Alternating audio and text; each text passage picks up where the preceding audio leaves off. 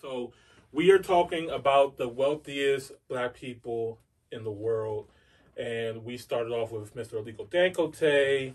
We talked about Kanye West last week, if you decide to count him or not. The next person on the list stop doing that. My bad. Okay.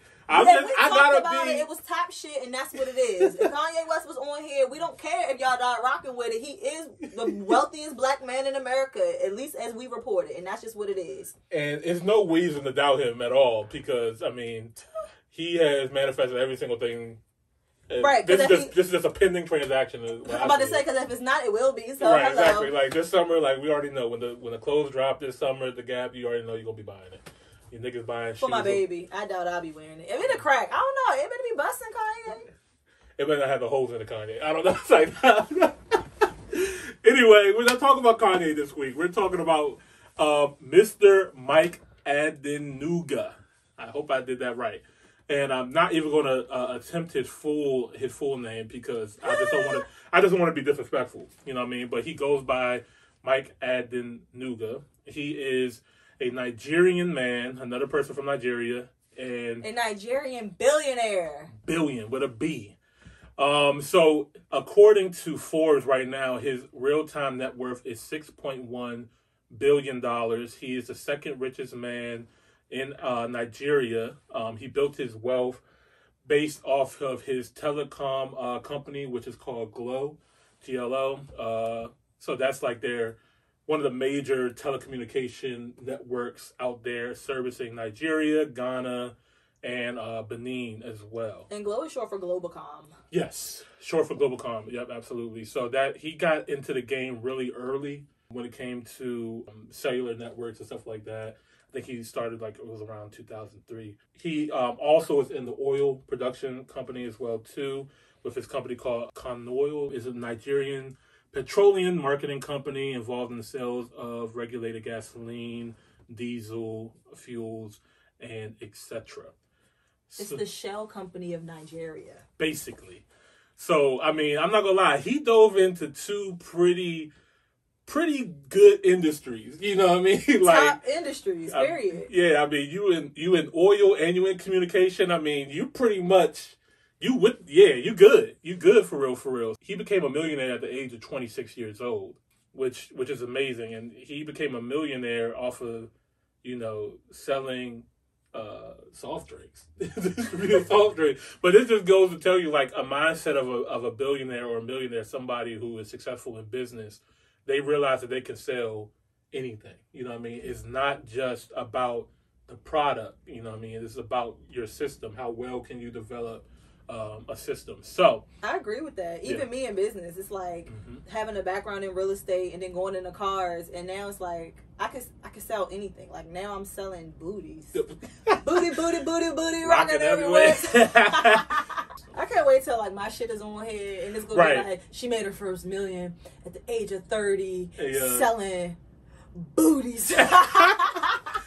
So Mr. Mike Adenuga, he like I said, was from Nigeria. He went to school here in America. He first went to Northwestern out in Oklahoma, where he got his BA, and then he got his MBA at Pace University in New York. So after he did that, he, of course, came back to Nigeria and started his company. Did you see what he was doing? How he was supporting himself? No, how was he supporting himself? As a taxi driver. Yeah. Look. A hustler's gonna get his bag, okay? This is like my fucking favorite slogan. Stay down till you come up. Exactly. I know they was trying to shit on him in New York as an African taxi driver. Fact. I wonder if he does strolls through New York like coming to America. Because I know I would. Oh, man. He's like looking for McDowell's. Like, I heard about this McDowell's. I heard about it. This is crazy to me, too. He's 67 years old. He's also in multiple other businesses as well, too. He's diversifying his portfolio. But 67-year-old Nigerian man, $6.1 billion. Like, that's crazy, man. That's crazy. Just last year, he was worth $5.7 billion as of July of 2020. It hasn't even been a year. Right. I just want to let you guys know, too, just so you guys know a little bit about Nigeria. This might be some people that might be surprised to see, multiple billionaires coming from a country that's not America or in Europe or in the West at all. So Nigeria right now, guys, is one of the wealthiest. No, it is the wealthiest country in Africa. They have a lot of things growing there right now. They got a new city being built called Echo Atlantic, which is supposed to be like the New York of Nigeria, pretty much. Skyscrapers, shopping, luxury, cruises, like all kinds of nice, luxurious things. Also, people should definitely check that out. Check out Echo Atlantic and see what's going on there. There's a lot of opportunity for investments and stuff like that there. You already got people like Bill Clinton investing over there. Like, there's people that you just don't expect to see on a daily basis. I do. Like, come on now.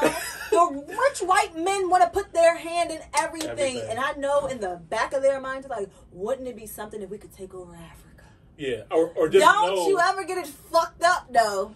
But they're futurists, too, because they're thinking, multiple years down the road. Like, of course. You look at China, look at India now. They have the fastest growing economies and also some of the world's largest population.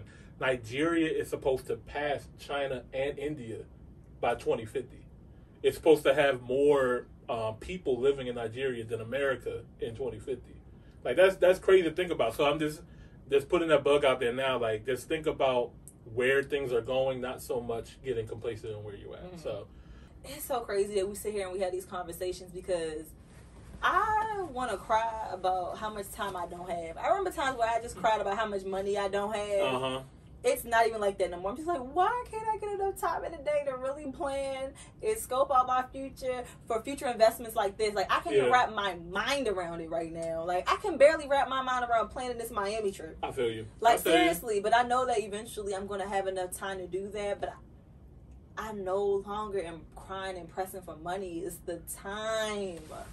I think what's been helping me lately, I still struggle with this, but really scheduling out your day and not starting it in the morning. Like, I saw a really good video that helped me. It was talking about how do you put yourself on a schedule and stuff like that. How do you get into a routine, start building these healthy habits?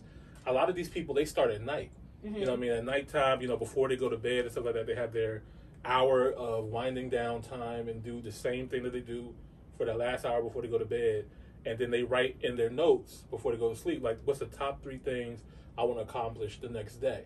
And then from that, you know what I mean? Like, cause I know for me, like, when I check something off my list, I feel accomplished. I feel good. Yeah, me too. You know what I mean? So, like, if you the night before can think of 3 things that you need to accomplish the next day, and you accomplish those 3 things, you're good. You know what I mean? Like, you might be able to have some more time. You can schedule in that time if you know, like, ahead of time, oh, yeah, I need to do this, or I need to schedule time in for that.